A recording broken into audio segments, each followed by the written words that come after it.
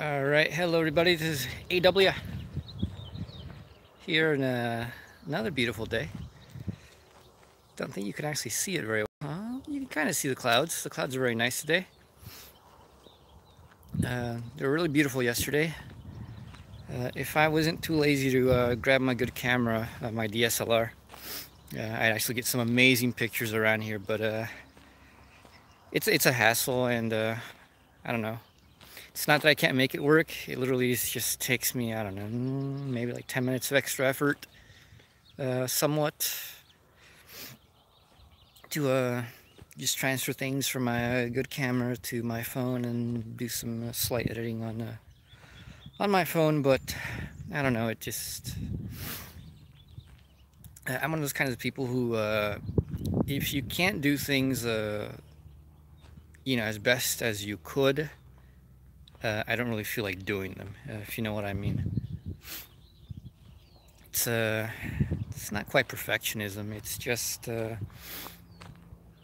being disappointed with knowing what you could do if you had your hands on the proper stuff, which you've had your hands on before, but due to the necessities of life, you're forced to be simple. You're forced to simplify, and that in itself teaches you something. Definitely, I mean, I've learned a couple things about foreign photography and whatnot, but nonetheless, it's less than what I would be doing if I had my good camera. And so, I don't know.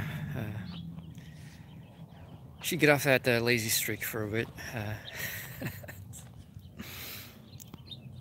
Just waiting for people to filter in here for a little bit.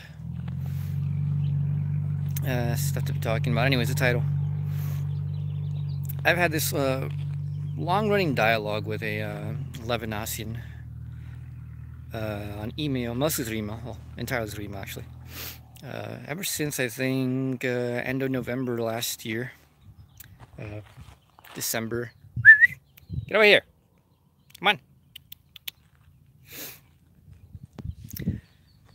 And much of it is just kind of a back and forth of, well, does Hegel mean this, or like, isn't this a problem for Hegel, and blah blah blah.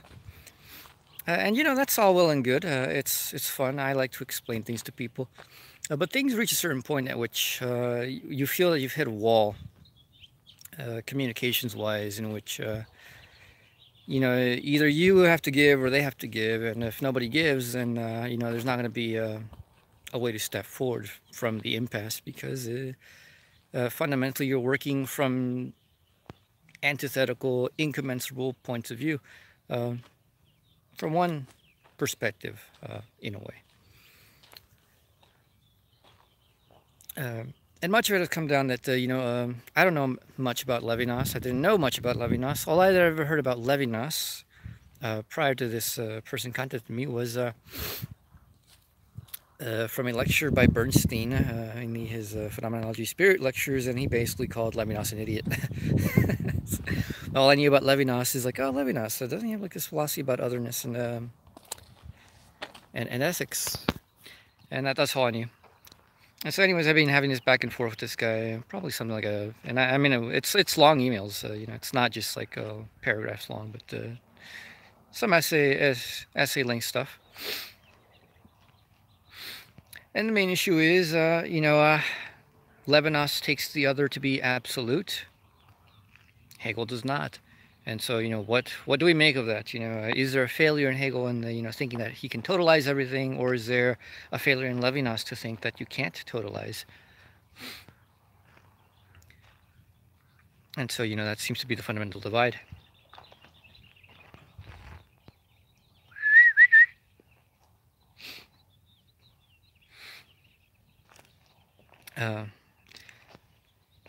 But I quickly came to understand, I don't know, I have a quick wit for this, in which I notice that people are talking past each other. I notice that I talk past people, and I notice that people talk past me. And with this guy, we've been talking past each other, and well, he's the one who asked me about Hegel, and so, well, I'm comfortable talking Hegelese. and explaining things according to the Hegelian standpoint. And if he has issues with it, well, nothing I can do about it. That's A-okay, that's fine.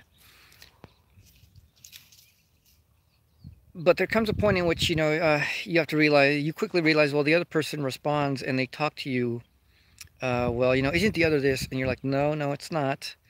Just go to the proper sections of the science of logic or whatever concept you're talking about, read that, and that's all it is. And they're like, but can't you say more? And no, you really can't. And that's basically the standpoint where we've gotten to, in which after what has it been, December, maybe 5 months, almost half a year. Yeah, no, it's definitely about 5 months. This issue just keeps coming back up, and I'm like, I responded a few times of you're talking past me, we're talking past each other. Unless we figure this thing out and agree to some kind of term here, particularly contents to that term, we're not going to get anywhere, because you talk about the Levinasian other, and you bring in all these other things, and then you go like, oh, can't we think of Hegel's other in this other way? And you're like, no, it's like talking about Levinas. Is Levinas's other Hegel's other? No. Would I talk about Levinas's other if, for example, in the most concrete sense, Levinas means the other as a person, as an individual human being? And, is that what Hegel talks about when he's talking about the other in the science of logic? Fuck no. The other is just a basic ontological category. It's not a very deep category at the beginning of the logic. There's a sense in which Levinas is talking about the Hegelian other in an ontological sense, a metaphysical sense, but then there's just a far more expanded sense in which Levinas doesn't really care about that particularly. He cares about it in the ethical sense. And so, I keep telling this person, we're not talking about the same thing anyways. So, unless we can, you either want to know exactly what Hegel's talking about, or, we want to have some kind of dialogue at some other level, talk about specifically what are you interested in. There's going to be no clarifications going forward. We disagree, and that's about it. I say the other, you say the other, and we're talking about two completely different things. It ain't going to work out. So anyways, we'll see where that goes. I've read the first chapter of a book on Levinas, his general philosophy. I can't even say I disagree with much of anything. It's not much to disagree with. The idea that you should let other people be. That you can't force upon the other, that you can't exert your will upon them. That the other is the other internally, and all these other things, and to try to do these other things which he takes to be parts of the logic of identity and unity and universality, and he thinks that they're violent inherently because of that, because they can't let the other be. And even stuff like that, I'm like, yeah, okay, I can agree. Absolutely, no problem. Of course, I have a whole different other language for that. It's not just about the fact that the other, has to be let other. It's about freedom. That if we're going to be a society of freedom, yes, you have to let other people be. But beyond that, there's a simplistic way in which otherness is taken for by Levinas. Come on.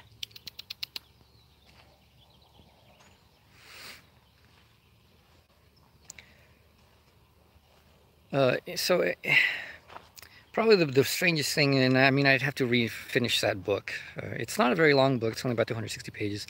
But I don't know about you, but things feel long when you're not interested, honestly, especially when you feel that things aren't new. I get bored very quickly. I don't know about anybody else, where you're reading a text, especially a philosophical text, the dense texts, and it's not even that you disagree. Like, if you disagreed with something, it'd be fun. You know, at least you know you're going to respond to somebody. And you're writing furiously. You know, at every line, oh, this is wrong. This is wrong. Wrong. Wrong. Wrong. Wrong. It's another thing to read something which you can only say, "Well, I agree. I just don't think it's the full truth," and that's most of it. You know, I agree in that. I just don't think it's the full thing. What is Hegel's idea of freedom? Self-determination. The meaning of self-determination is obviously something very, very, very deep.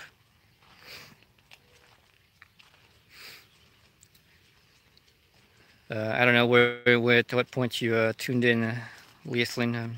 Been talking about Levinas and Hegel. So you know, like Levinas comes from a phenomenology background. His main interlocutors for most of his career. The big ones are Husserl and mostly Heidegger. And so you know when people this Levinasian I've been having discussion with, you know, bring Hegel up.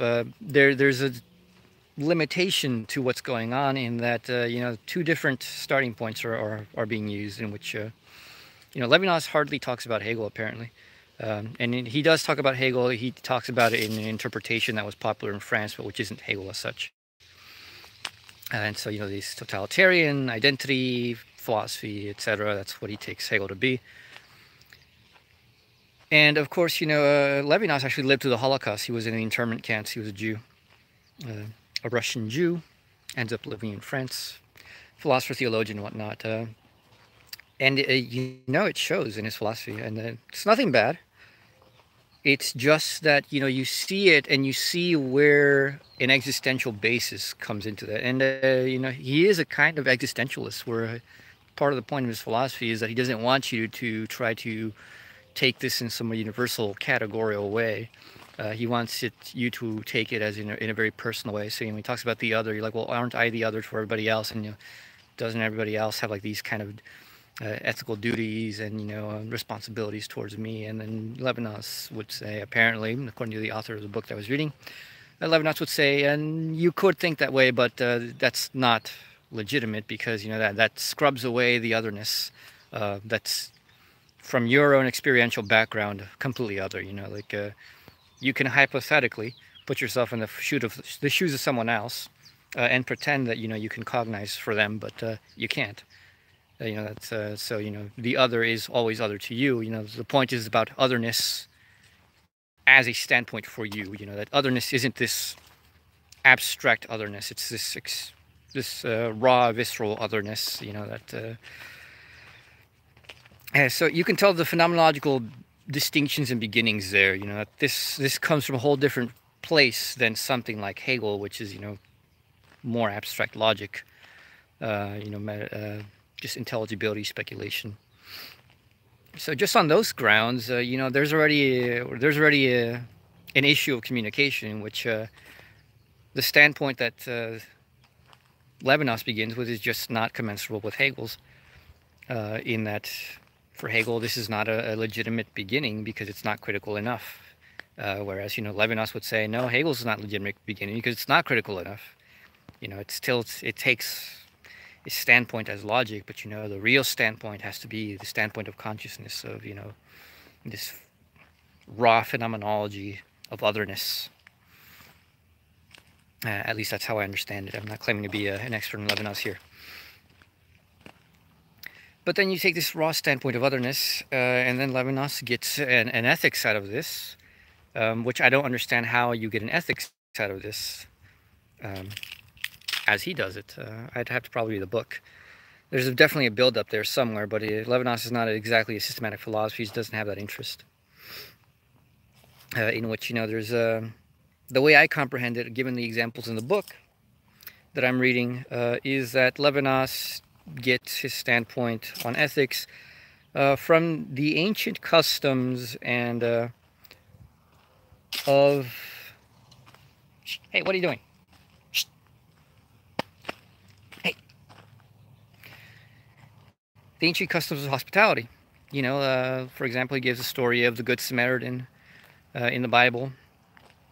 How that's, you know, one of the standpoints, one of the examples he gives about what ethics is about. That, that when you're hospitable, the ethics of hospitality is that despite you lacking the means, or being of modest means, um, somebody comes by, they need a shelter for the night. There's only one bed, but the rule of hospitality is you make the guests comfortable. It's not about you, it's about them. And so this is the kind of standpoint that he has, that his ultimate ethics is that it's always about to the other, not about you, which is interesting. And I think there's a truth to that. As far as ethics goes, there's a definite truth to that. A lot of this, that there are certain ethical things to do which in which you won't get a reciprocity back to you. And so Levinas's philosophy of otherness is also that he puts the other as absolute.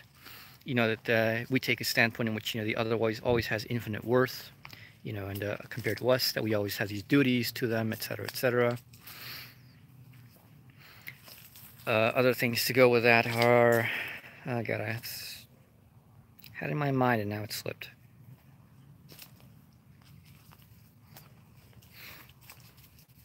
It's okay. Ethics of hospitality, infinite value of the other. Maybe I'll remember along the way.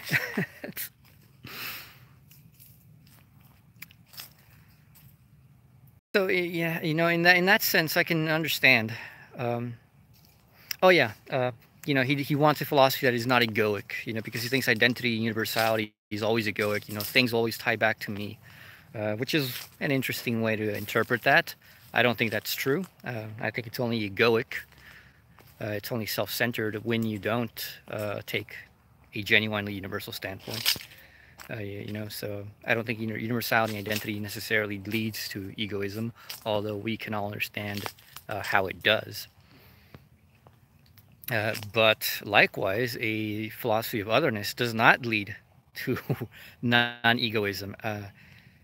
As a matter of fact, the opposite tends to be true, that a philosophy of genuine otherness tends to lead to egoism. It's kind of what has happened. Yeah, you're about 17 minutes late. Hey, Dan. It's just be me talking to myself, so don't worry about it.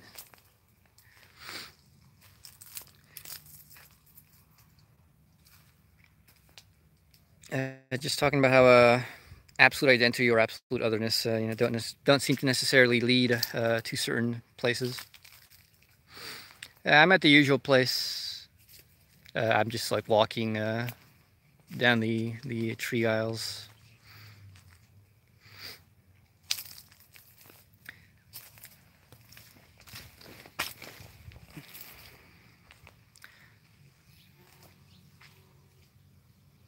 Let's see if I can find it. There's these like little lemon things. Like they have a little orchard here. A couple rows of these interesting exotic limes and well, they're all citruses. Limes, tangerines, and some other weird things that are lemon-like, but it'd be weird if we called them lemons. They're pretty good. Like, they're nice, and they have a nice tangy sourness to them.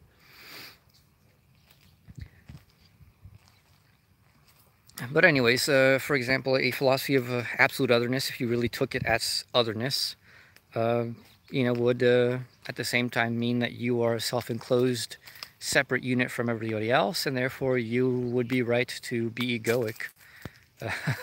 In the exact same way, a metaphysics of otherness is just about as egoic as a metaphysics of identity, in which you may be a nihilist. You may be a solipsist, to put it that way, and that's egoic. But nonetheless, there's also both standpoints have forms which are both egoic and non-egoic. And so, I think Levinas is full of shit when he pretends that this philosophy of otherness necessarily leads to what he wants.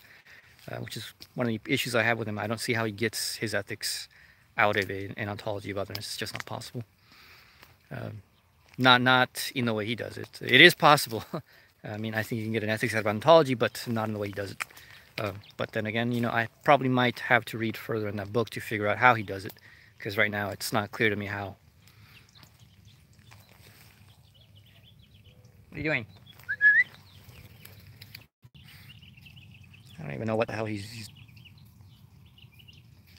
You can see them around here, actually.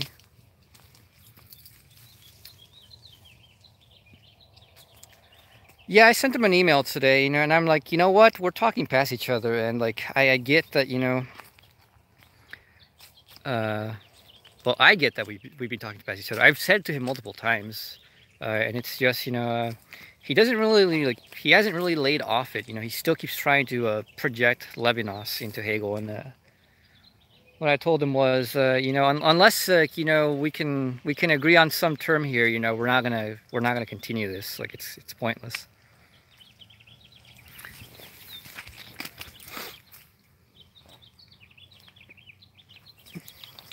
Come on. Come on. Yeah, and it's not just the terminology, it's confusing the terminology. He says the other, it's fine, but just don't confuse it with Hegel's other, and that's it. But he keeps trying to be adamant that, it must be like what Hegel calls the other. I'm like, but it's not. It really isn't. And so, it just makes communication so much more difficult if you can't accept that there's a difference. If we can accept there's a difference, well, it's the same way, people, it's just what people do, Dan. Like, I mean, like, you think a certain way, and like, you're adamant that you're right, and, you feel that somebody says something, and you feel that it has to mean what you normally used to mean. It takes some practice to get out of that habit that, somebody says a word that you understand, and that you think, I mean, like, the association is there. They say being, you think being, but according to your own terms. It takes quite a bit for you to get out of that habit. What are you doing? Come on. No, I think it's because there's some water being sprayed, and yeah, he hates water. But yeah, like, so I just told him, like, look, if by the other like, I told him that we could continue the conversation. Here's some funky ones. These are actually really nice. Like, I don't know if you like, what are they called? Mandarins, tangerines. These are actually quite a bit smaller, and he has these other ones which are actually even smaller than that.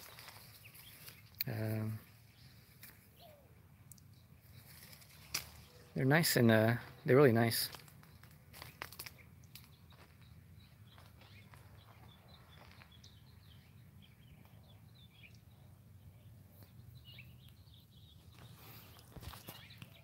Yeah, people get caught up in their whole things. Some people get it, some people don't, and that's what I told him. I'm like, we're the others here, and the funny thing is, I recognize that we're the others here. It's kind of weird that he's the one who has the philosophy of otherness, and keeps projecting onto Hegel. So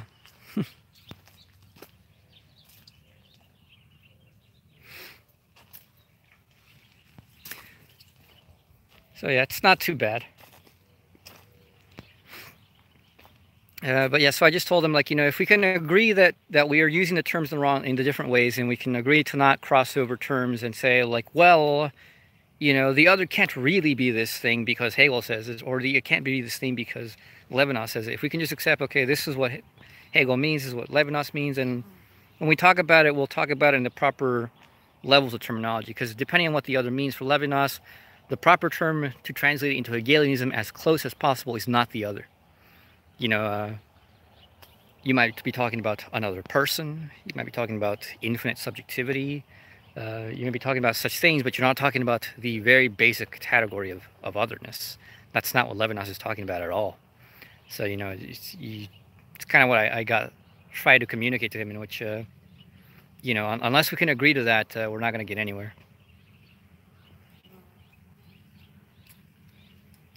Let me see. Okay, you see this? This is called the caviar lime. These things are expensive, but nobody's around, so let me crack it open and show you what it's like inside. They're really nice.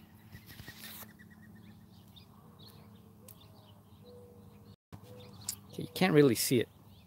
I don't think you can see it. Like, you can see the graininess a little bit.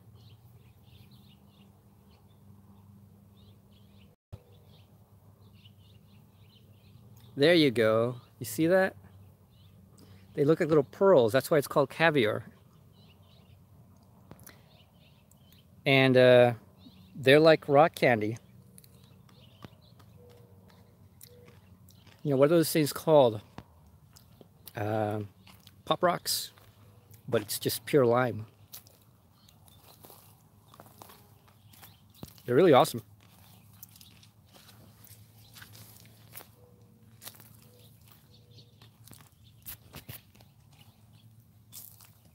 Anyways, they make for some like really nice snacks.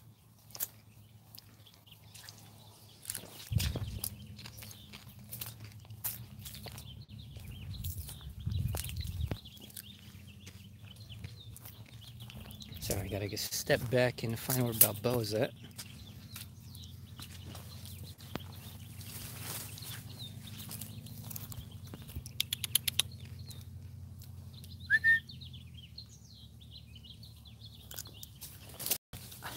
Oh God.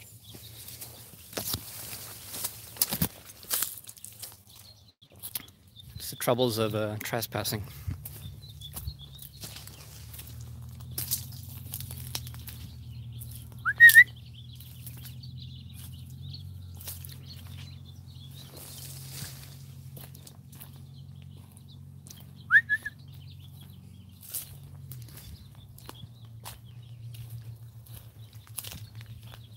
Well, anyways, so enough about the Levinas guy. There's not much to say about that other than, well, you know, we disagree, and that's not going to go anywhere. God, there was other interesting stuff that happened in the news. I was going to talk about it, and now my mind is blank. Well, let's get back to what I was talking to you about yesterday, Dan, about the idea thing. To bring it a bit of a circle from what Levinas asked earlier about self-determination. I don't know how clear that was to you.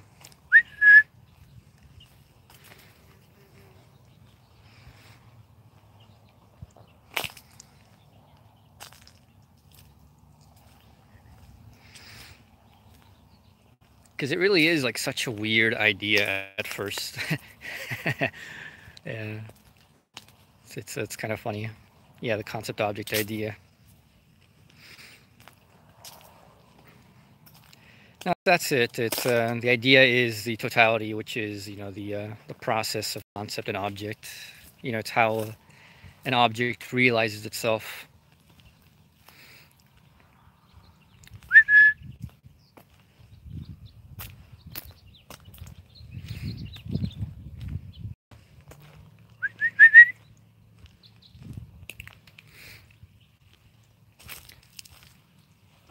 And actually, I mean, like, I've had this the discussion with the Levinas guy has actually been about a lot of things.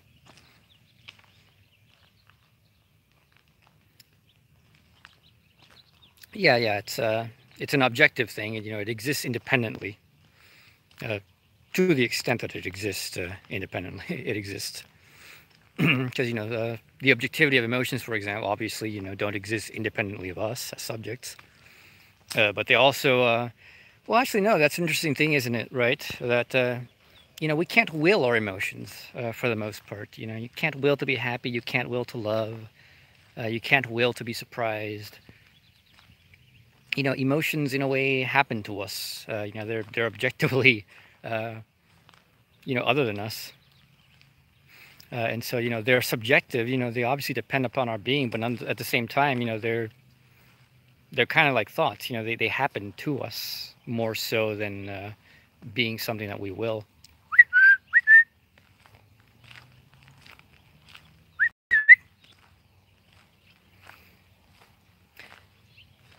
Yeah, yeah. And so, you know, like having the idea doesn't mean that you have like a um, no, yeah, actually, the division between like emotions and thoughts, like the is uh, is not absolute. You know, no division is absolute, really. Um, you know, the early modernist rationalists, like Descartes, for example, like just said like these are all different modes of the mind. You know, the mental phenomena is nonetheless mental phenomena.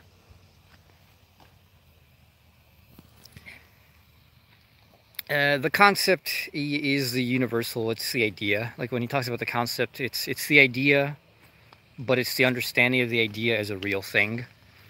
So you know, it's not just this abstract concept.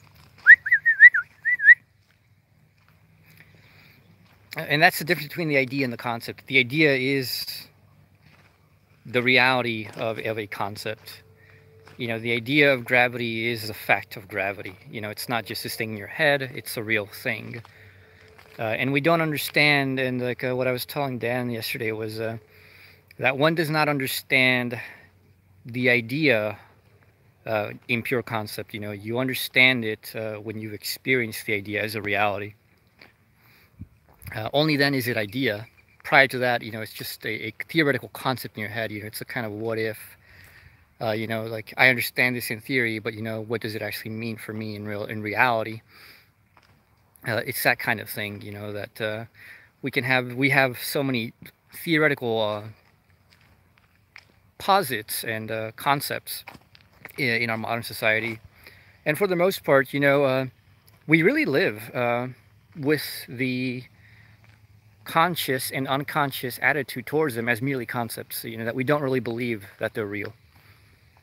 You know, we're taught them by school. You know, we learn this because somebody tells us. You know, but it doesn't really strike us as a reality. You know, and so we just have this concept, but we don't really believe it in a way because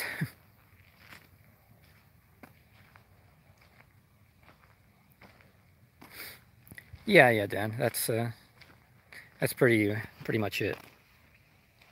That in grasping the idea, we understand that it is a reality. Where did this guy go? You know, he definitely doesn't get lost, but Baboa.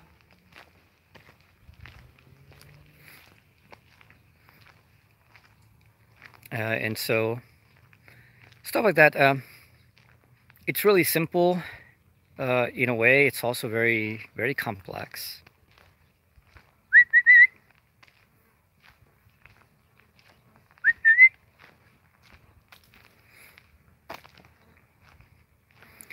Like I was trying to tell you about like, the practicality of it. Like you know, the idea, the idea in the most full sense. Oh God, is yeah. Okay. Oh God, didn't bring any water.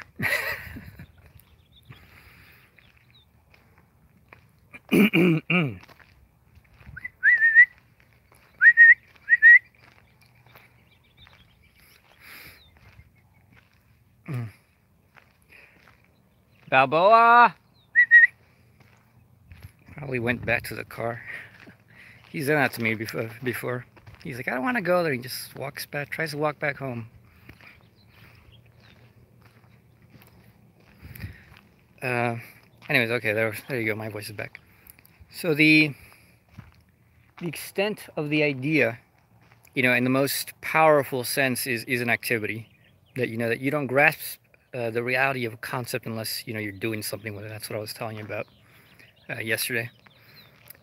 And so, for the most part, even things that we think we understand, you know, remain only theoretical to a large part. You know, something like the theory of gravity, for example, is not really an idea of gravity. It's a very abstract notion of gravity that we have, in which you know we know we must take into account this real effect. Um, we know sort of how we know how it manifests in certain necessary ways, but overall we can't do anything directly with it.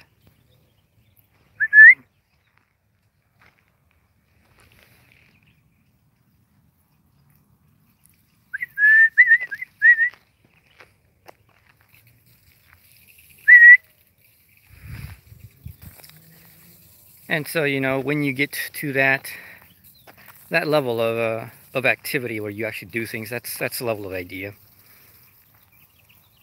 God, I had something about that. Oh yeah. So anyways, moving on. I was watching this thing on I don't watch Joe Rogan, the podcast, like the Joe Rogan Experience podcast, very much. I usually just tend to encounter every once in a while for other things that I'm looking for, and I find them interesting.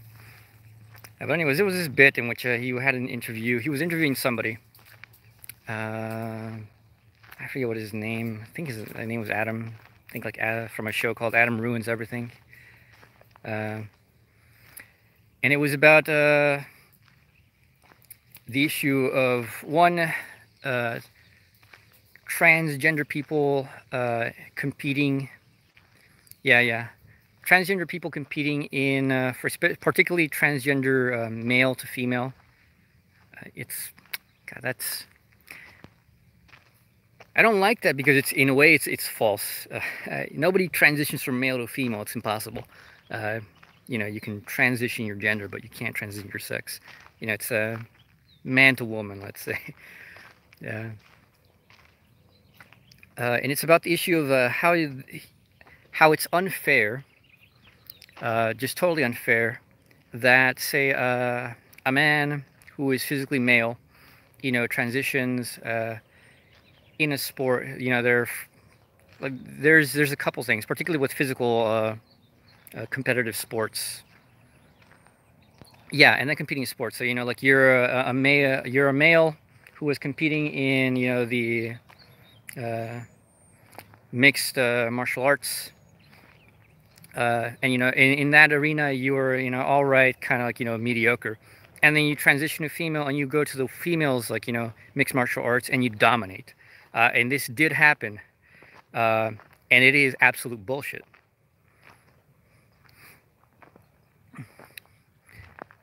Yeah, exactly. He brought up this whole thing about there's a reason we don't have women fighting men in boxing or in mixed martial arts, and the reason is not because of sexism. The reason is because there really is biologically, physically, a huge difference in the capacities of force. And so, somebody who's a male transitioning, to a woman, then being accepted into the woman's sport is absolutely unfair, by all standards. And they go in and they wreck shit.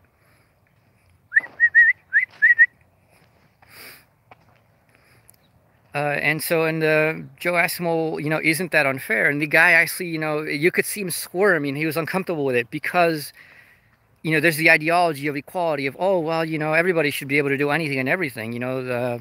This whole difference, it's a myth, right? And like he tried to justify it about, well, we're gonna have to like deal with certain things, but the issue is pretty straightforward, man. I mean, truth be told, if you are a biological male, you developed as a male, and then you transition later, and you go into like a woman's sport, and you totally dominate. That's totally unfair. It kills the whole spirit of the sport, anyways. In the fact that it's a completely, you're putting different leagues together. Though there's no, as far as I'm aware, there is no manly woman that can achieve the peaks of what a biological physical male can do in terms of raw force.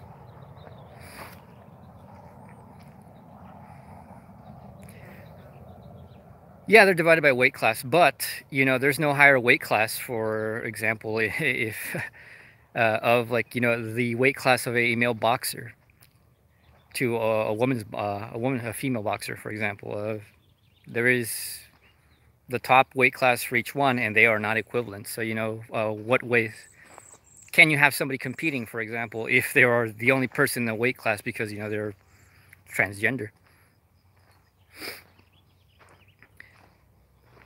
Yeah, yeah. So anyways, I thought it was interesting. But that's not the most interesting thing. The most interesting thing was about the idea of children, you know, being treated with hormones, you know, for transitioning.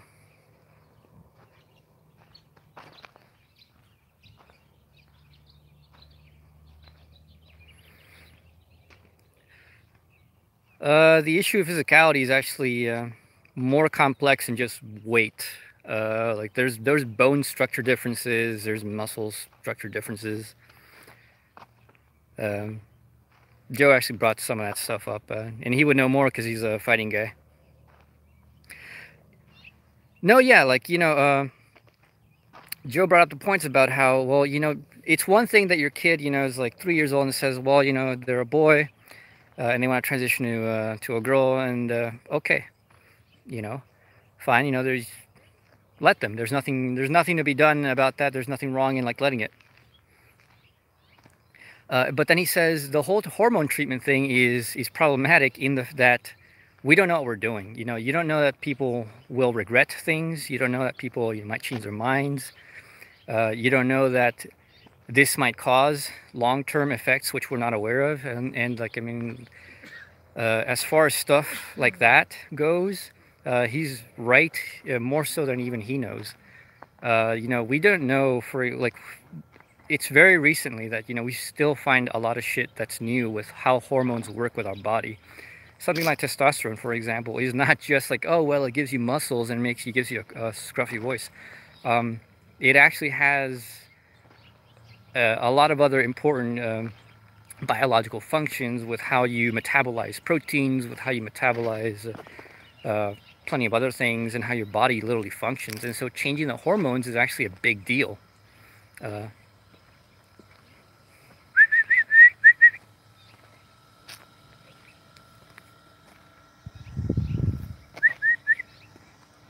And so the idea of, you know, treating kids with hormones is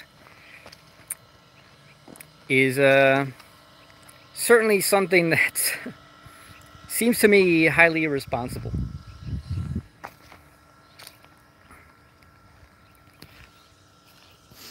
So, you know, like Joe said, like, well, you know, it's one thing to let somebody who reaches 18 or, you know, 16, even 16, you know, it's like they know they have developed their own sense of self. They have, you know, an intelligibility and reason for why they want to do things, and so, you know, let them do it then.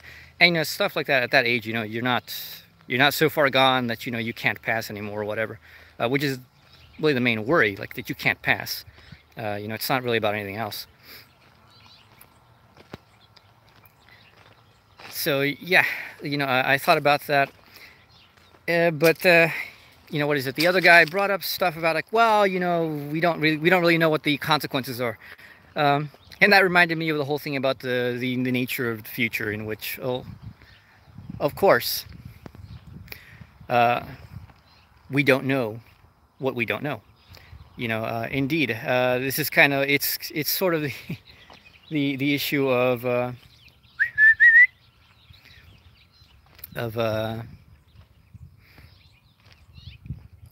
new developments, right? In which, you know, maybe it turns out that this is viable, maybe it doesn't. But hey, you know, the price to pay is you got to try, and trying involves the possibility of failure.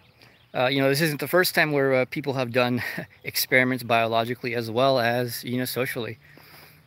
I mean, maybe you guys have heard about like the weird child sexuality experiments that were going on, you know, back in, what is it, you know, mid 1900s, you know, something like 1950s, 60s, particularly in, yeah, East Germany, about the whole idea of, you know, that's the theory that, you know, I don't know why. I haven't looked into it very much. I think it might have been, it would strike me as like, well, yeah, if they took it from like Freud, you know, might have been coming this whole idea of like, maybe, you know, sexuality being repressed in children, this causes other things. So they tried to do this whole the free love of children thing.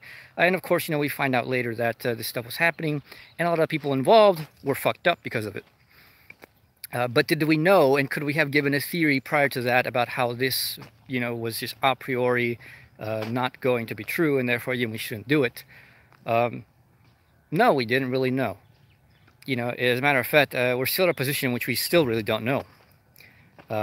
Because one can't pretend that, for example, that the after effects weren't affected by the revelation that this stuff happened, the realization that it wasn't normal for the people who were involved in it, as well as, the inculcation of an external world telling you this isn't right, and therefore you internalize that as well, and there you look back and you see your own, what's something that might have been normal, might have just been like, well, that happened, well, I didn't like it, but whatever.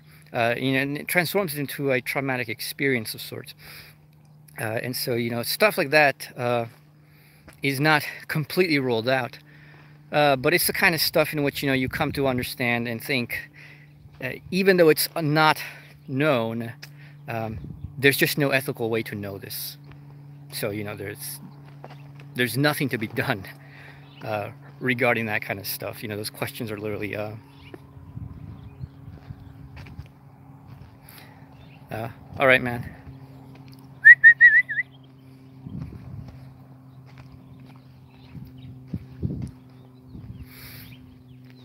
So anyways, I was thinking about the whole child hormone thing, about how that might just be a case of, well, we're gonna find out in 20 years what came of that.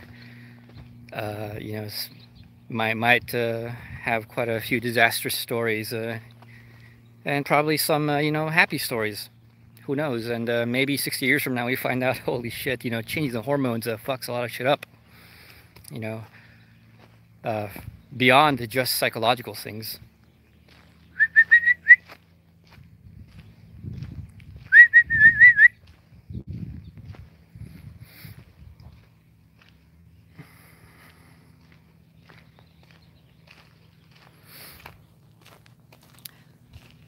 All right, I've been going for a bit, had a couple of other things to talk about, but I'm not seeing my fat boy, so I'm gonna have to go and search for him. Hey, Dan. Anyways, I was saying that had a couple other things to say, but my fat boy has not been answering, and he can't be yeah, so he can't be too far, but I gotta go make sure that I find him. So all right, thanks for tuning in. See you around.